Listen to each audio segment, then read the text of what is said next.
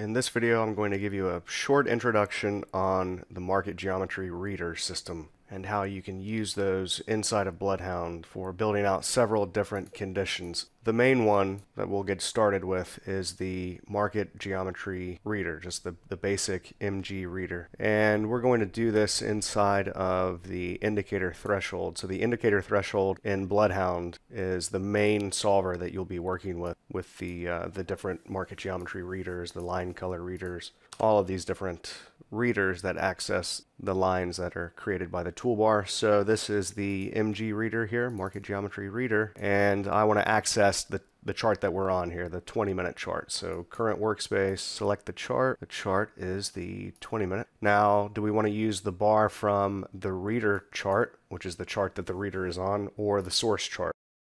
Because we're now using the reader on the source chart, it's not going to make a difference whichever one of these is selected. The threshold is defined in ticks or average range. The average range will always be on the source chart, the chart that you're actually reading from. So if we were reading the 20-minute from a 5-minute chart, if I had the reader inside of BloodHound on a 5-minute chart, and I set this to average range because we're accessing the areas from the 20-minute chart, the average range is defined by the 20-minute chart. Okay, it's taking an average range of the past 50 bars leading up to the first click of the baseline. I'll keep it set to ticks and just leave it set to, on the 20-minute chart, maybe 3 ticks.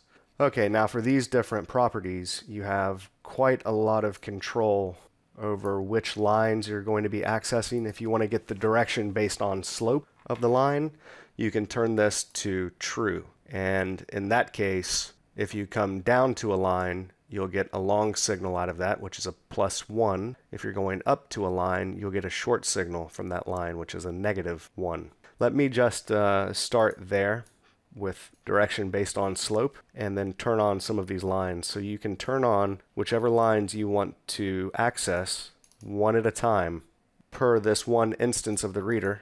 You could turn on every single line here and then get signals from every bar that is touching one of those lines, or you could just turn on a few different lines. So let's turn on the baseline, the first auto line, and the upper median line, the center median line, and the lower median line. And let's just kind of leave it at that for now, just to show you some examples here. And then I click OK. I'm going to go ahead and name this. This is a 20-minute MG. And since we're accessing the direction based on slope, I'll go ahead and add in the thresholds here. Thresholds are always descending from A to E, so the largest number up at the top, lowest number at the bottom, and then long is any bar that's set equal to 1, and any bar that's set equal to -1 is the short. Okay, and I'll go over here, create a new logic, right click, add that existing solver, and connect it.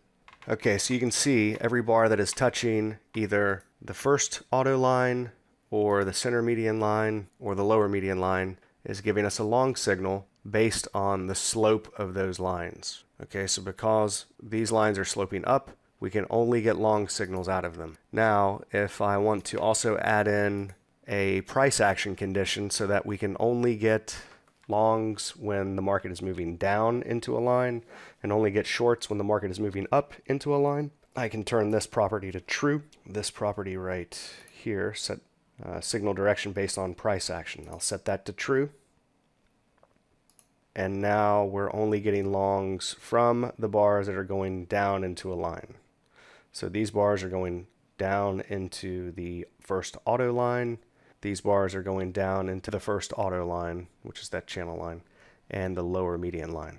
Okay, so this is kind of complex stuff if you're brand new to this sort of thing, but this is the way that we're able to get these types of trade signals and then create management conditions inside of BloodHound and Blackbird. All right, let's do a couple of other things here. So let's look at a couple of other properties. We can access only the areas that are created from an upsloping baseline. So if I set this to upsloping only, nothing changes. But now if I set it to downsloping baselines only, then we would not get any of these signals because the baseline is upsloping, you see?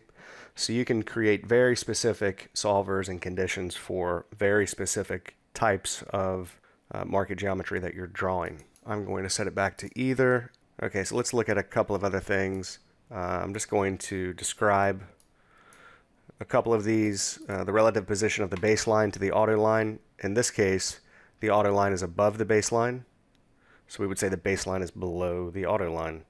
And to keep the signal coming out of this, I would have to set it to only accessing areas created from a baseline that is below the auto line. I'm going to leave it set to either, and we'll just move down to slope of the area to read. So you can define the slope of the baseline and then the slope of the area that you want to read so that you can single out some of those. For instance, a lower median line that's upsloping that you have drawn by, for instance, creating an upsloping baseline by drawing, for instance, by drawing from the penultimate low to the ultimate low to create that upsloping lower median line. So let's see if we can draw a better one from back here, and then we get the upsloping lower median line right there. Okay, so I can set baselines that are only downsloping. For instance, right here, direction of baseline must be downsloping, and then the area must be upsloping. And this is the only upsloping area that we have, the median lines. Okay, so you wouldn't get, for instance, here, the auto line is downsloping, so you wouldn't be able to access that because we have defined the area to be upsloping. So it will only read areas that are upsloping created from a baseline that is downsloping. So we really did add in every possible scenario that you might want to account for. So I'll change these back to either. And then the min and max slopes are the values that are set right here. So for instance, we have negative 0.17. At this one we have negative 1.85 percentage slope, and you can set minimum and maximum bounds. I'm not going to worry about going into too much detail about that in this video. Now let's go through some of the other conditions that you might want to address.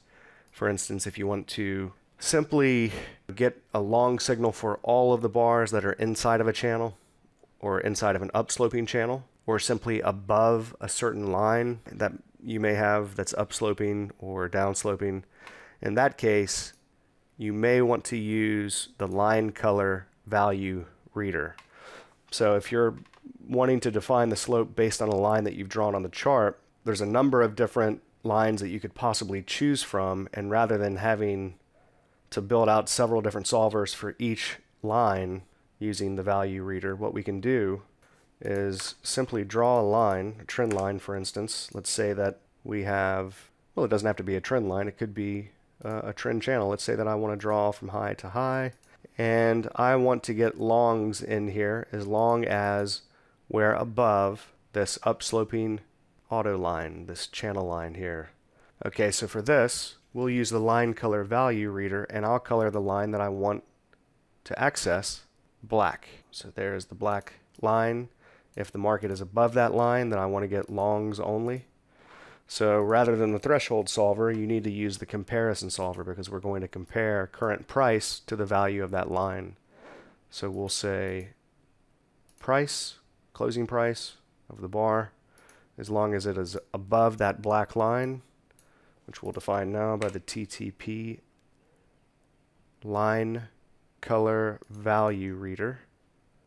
Set this to the 20-minute chart, and black. Now you can access whether it's upsloping or downsloping, but you're not accessing, in this case, a value of the bar. You're not getting a +1 or -1 for a longer or short. You're actually getting the value, the price of that line. Okay, so there is no set direction based on slope. It's just a matter of, do you want to read upsloping lines only or downsloping lines only?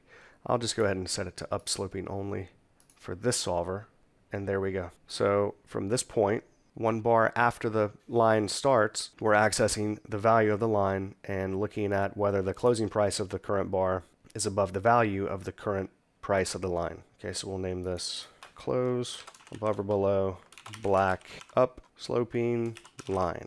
Okay, so that's at least one way that you could get just a simple trend condition out of any particular line. So I think I'll just wrap it up here. for just a quick demo of the line color value reader for a trend type of a situation, and then the MGReader for accessing bars that are touching particular lines here.